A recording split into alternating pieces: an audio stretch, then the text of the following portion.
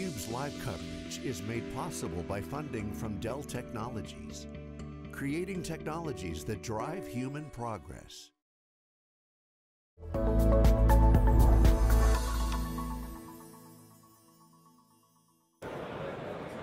Hey everyone, welcome back to Barcelona, Spain. It's theCUBE live at MWC 23.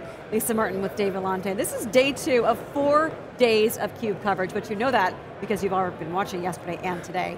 We're going to have a great conversation next with EnterpriseWeb and Red Hat. We've had great conversations the last day and a half about the telco industry, the challenges, the opportunities. We're going to unpack that from this lens. Please welcome Dave Duggal, founder and CEO of EnterpriseWeb, and Azhar Sayeed is here, Senior Director of Solution Architecture at Red Hat. Guys, it's great to have you on the program. Hey guys. Thank you, Lisa. Great being here with you. Dave, let's go ahead and start with you. Give the audience an overview of EnterpriseWeb. What kind of business is it? What's the business model? What do you guys do? Okay, so EnterpriseWeb is reinventing middleware, right? So the historic middleware was to build vertically integrated stacks, right? And those stacks are now essentially becoming the rate limiters for interoperability for the end-to-end solutions that everybody's looking for, right? Red Hat's talking about the unified platform, you guys are talking about SuperCloud. EnterpriseWeb addresses that. We've built middleware based on serverless architecture, so lightweight, low latency, high performance middleware, and we're working with the world's biggest, we sell through channels, and we work through partners like Red Hat, Intel, Fortinet, Keysight, Tech Mahindra, so working with some of the biggest players that have recognized the value of our innovation to deliver transformation to the telecom industry. So what are you guys doing together? Is this an OpenShift play? Is it? Yeah, so we've got 2 projects right here on the floor at MWC throughout the various partners, where EnterpriseWeb is actually providing an application layer, so our application middleware over Red Hat's OpenShift, and we're essentially generating operators, so Red Hat operators, so that all our vendors and vendors that we onboard into our catalog can be deployed easily through the OpenShift platform, and we allow those vendors to be flexibly composed into network services. So the real challenge for operators historically is that they have challenges onboarding the vendors. It takes a long time. Each one of them is a snowflake. They try, even though there's standards, they don't all observe or follow the same standards. So we make it easier using models, right? For a model-driven process to onboard, streamline that onboarding process, compose functions into services, deploy those services seamlessly through Red Hat's OpenShift, and then manage the life cycle, like the quality of service and the SLAs for those services. So Red Hat obviously has a pretty prominent telco business, has for a while. Red Hat OpenStack actually is pretty popular within the telco business. People thought, oh, OpenStack, that's dead. Actually, no, it's actually doing quite well. We see it all over the place where, well, for whatever reason, people want to build their own cloud, and so what's happening in the industry? Because you have the traditional telcos, we heard in the keynotes, that kind of typical narrative about, we can't let the over-the-top vendors do this again. We're going to be API-ify everything. We're going to monetize this time around, not just with connectivity. But the fact is, they really don't have a developer community. Yes. Yet, anyway. Then you have these disruptors over here that are saying, yeah, we're going to enable ISVs. How do you see it? What's the landscape look like? Help us understand, what the horses on the track are doing. Sure. I think what has happened, Dave, is that the conversation has moved a little bit from where they were just looking at IaaS, infrastructure as a service with virtual machines and OpenStack, as you mentioned, to how do we move up the value chain and look at different applications. And therein comes the rub, right? You have applications with different requirements, IT, network, that have various different requirements that are there.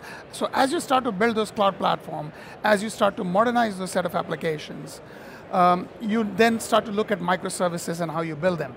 You need the ability to orchestrate them. So some of those problem statements have moved from not just refactoring those applications, but actually now to how do you reliably deploy, manage in a multi-cloud, multi-cluster way. So this conversation around SuperCloud or this conversation around multi-cloud is very real. You can say SuperCloud, that's okay. It's absolutely very real though. The reason why it's very real is if you look at transformations around telco, there are 2 things that are happening. One, telco IT. They're looking at partnerships with hybrid cloud, with public cloud players to build a hybrid environment. They're also building their own telco cloud environment for their network functions.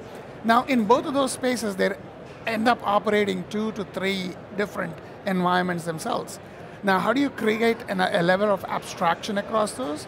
How do you manage that particular infrastructure? And then how do you orchestrate all of those different workloads? Those are the type of problems that they're actually beginning to solve. So they've moved on from really just virtualizing that application, putting it on OpenStack, to now really seriously looking at how do I build a service, how do I leverage the catalog that's available, both in my private and public, and build an overall service. And by the way, what you just described as hybrid cloud and multi-cloud is, super cloud is what multi-cloud should have been. And what it originally became is, I run on this cloud, and I run on this cloud, and I run on this cloud, and I have a hybrid. And super cloud is meant to create a common experience across those clouds, right?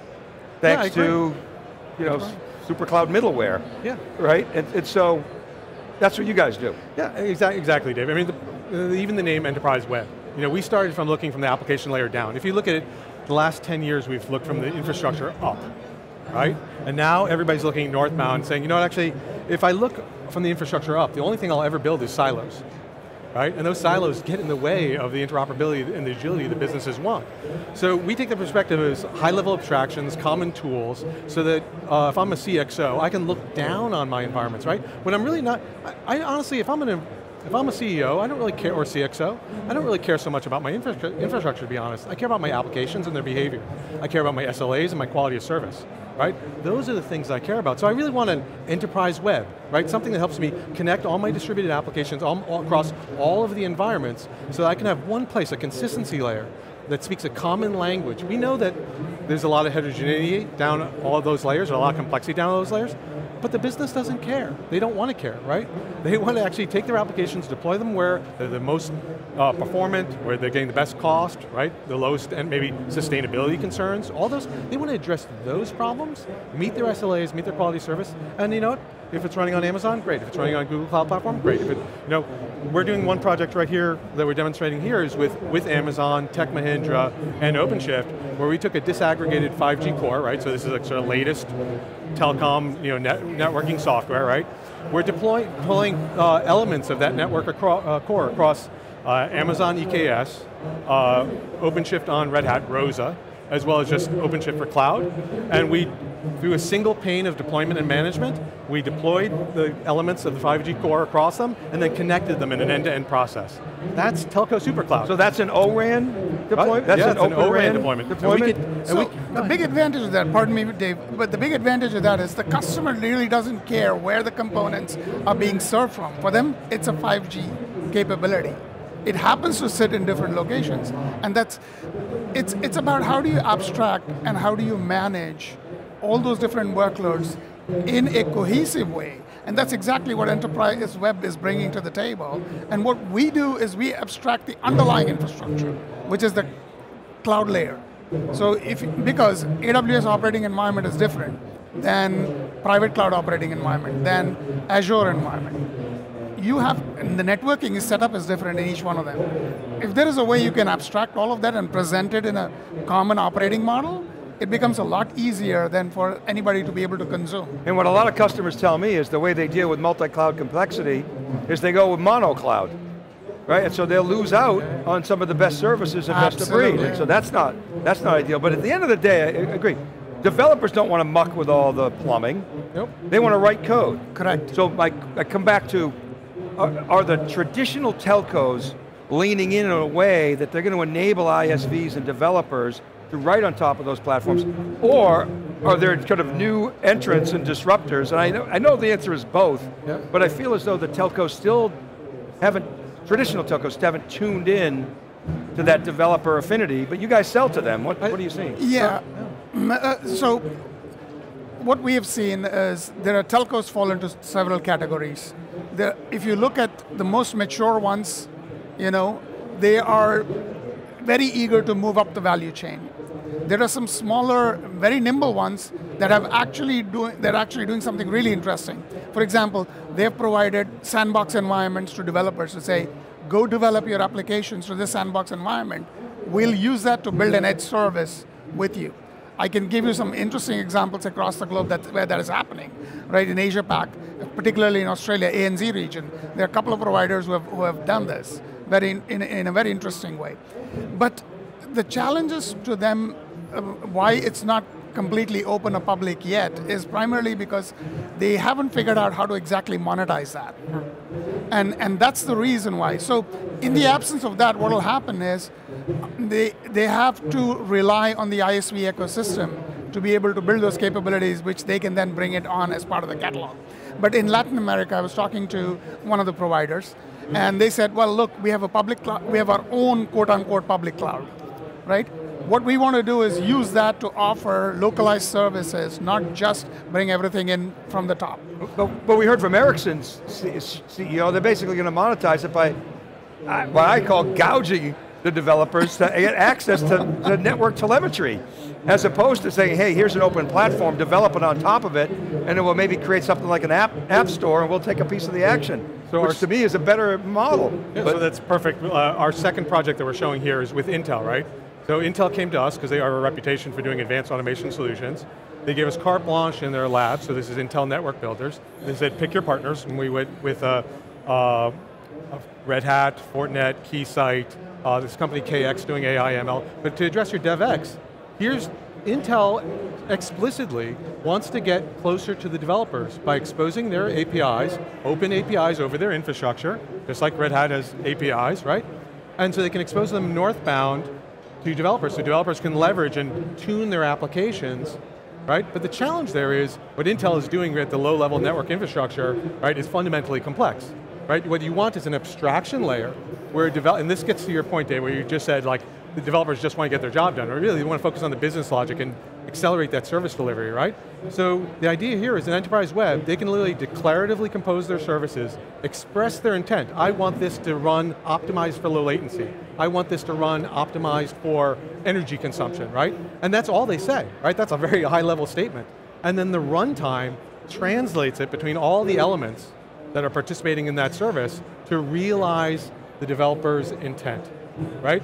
No hands, right? Zero touch, right? So that's now a movement in telecom. So you're right, it's taking a while because these are pretty fundamental shifts, right? But it's intent-based networking, right? So it's almost two parts, right?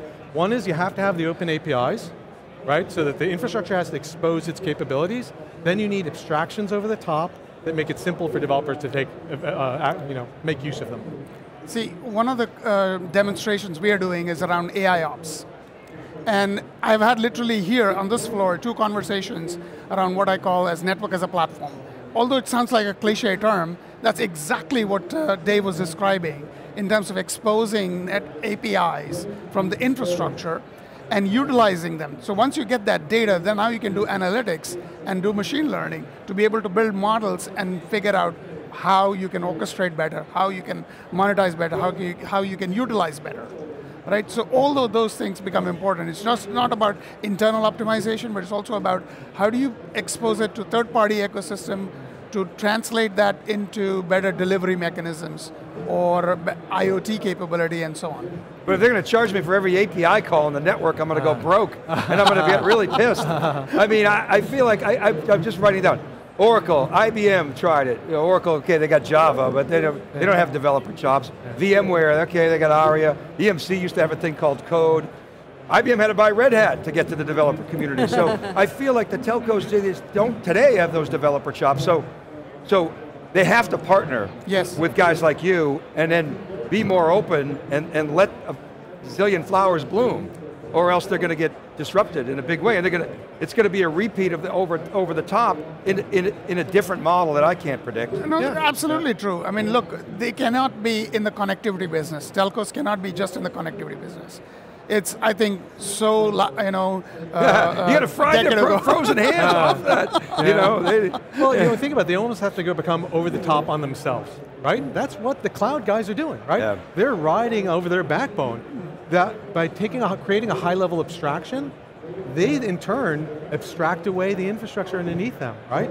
And that's really the end game, right? Is because Now they're over the top, it's their network, it's their infrastructure, right? They don't want to become bit pipes. Yep. Now they can take OpenShift, run that in any cloud, yep. right? You can run that in hybrid cloud. Enterprise Web can do the application layer configuration and management, and together we're running OSI layers 1 through 7, east to west, north to south. We're running across the RAN, the core, and the transport, and that is telco supercloud, my friend. Yeah, well, I've been dominating the conversation because I love talking supercloud. I knew you would. So speaking of superpowers, when you're in customer or prospective customer conversations with providers, and they've got, obviously they're in this transformative state right now, what do you describe as the superpower between Red Hat and Enterprise Web in terms of really helping these telcos transform so that at the end of the day, the connectivity's there, the end user gets what they want, which is, I want this to work wherever I am. Yeah, that's a great question, Lisa. So I think the way you could look at it is, most software has been evolved to be specialized, right? So in telco's no different, right? We have this in the enterprise, right? All these specialized stacks, all these components that they wire together. You think of telco as a sort of superset of enterprise problems, right? They have all those problems like magnified manyfold, right? And so you have specialized, let's say, orchestrators and other tools for every telco domain, for every telco layer. Now you have a zoo of orchestrators, right? None of them were designed to work together, right? They all speak a specific language, let's say, quote unquote, for doing a specific purpose. But everything that's interesting in the 21st century is across layers and across domains, right? A siloed static application, those are dead, right? Nobody's doing those anymore. Even developers don't do those. Developers are doing composition today. They're not doing, nobody wants to hear about 6 million lines of code, right? They want to hear, how did you take these 5 things and bring them together for productive use? Right. How did you deliver faster for my enterprise? How did you save me money? How did you create business value? And that's what we're doing together. I mean, just to add on to Dave, I was talking to one of the providers. They have more than 30,000 nodes in their infrastructure. When I say nodes, these are servers. Running, Kubernetes, running OpenStack, running different components. Try managing that in one singleton entity, if you will. Not possible. You got to fragment, you got to segment in some way. Now the question is, if you are not exposing that particular infrastructure and the appropriate KPIs and appropriate things, you will not be able to efficiently utilize that across the board. So you need almost a construct that creates like a manager of managers, a hierarchical structure, which would allow you to be more intelligent in terms of how you place those, how you manage that. And so when you ask the question about what's the secret sauce between the two, well, this is exactly where Enterprise Web brings in that capability to analyze information, be more intelligent about it. And what we do is provide an abstraction of the cloud layer so that they can then do the right job in terms of making sure that it's appropriate and it's consistent. Consistency is key. Guys, thank you so much. It's been a pleasure really digging through Enterprise Web, what you're doing with Red Hat, how you're helping the organization transform, and SuperCloud, we can't forget SuperCloud. Bonafide SuperCloud. Guys, thank you so much for your time and your insights. Thank you, guys. We really appreciate it. Bye-bye. For our guests and for Dave Vellante, I'm Lisa Martin. You're watching theCUBE, the leader in live tech coverage, coming to you live from MWC 23. We'll be back after a short break.